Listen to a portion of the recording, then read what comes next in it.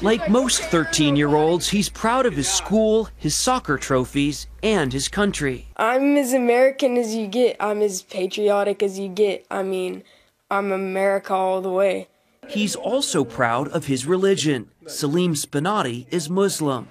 But nowadays, the Tennessee town that's been his family's home for nearly 20 years doesn't feel the same. I'm always afraid for my mom because there are always a few stupid people out there. You never know what they're going to do. And my mom wearing that scarf is a symbol saying, hey, I'm Muslim. About 250 Muslim families live here in Murfreesboro, Tennessee. For decades, they've lived in peace and have prayed at a small local mosque. But then trouble started brewing over this site, where they want to expand and build a bigger Islamic Center. In June, residents packed meetings in protest. If construction does begin, I would also encourage contractors to boycott it. And what some call a vocal minority got louder. Larry Anderson has lived in town for more than 40 years. They want to make this, instead of one nation under God, America, they want to make this one nation under Islam. Last month, construction equipment at the site was set on fire. And with that, the arsonist set nerves on edge, too.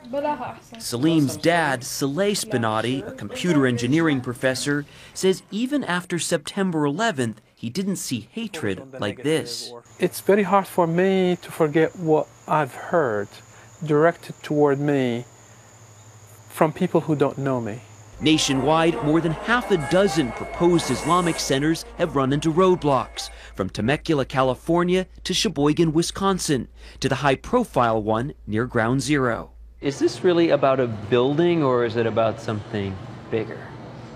It's about the growing hatred, against Muslims. Salim's 20-year-old sister, Dima, says for the first time she's scared. It's very disappointing. It really is, because this country was founded upon freedom of religion. Across town, 10-year-old Zaid Abu Zara probably had more in his mind than just going back to school. Recently, some bullies learned he was Muslim. This group comes and starts calling me terrorist, you're a Muslim, this is America. How did it make you feel? Awkward, sad, surprising. A surprise to many here, like Salim Spinati, who watch the news and wonder. First Amendment, ever since I was little and had to memorize it, freedom of religion, it says it. In that First Amendment, another right, freedom of speech. For some, just harder to hear. We're saying they're hiding behind the religion.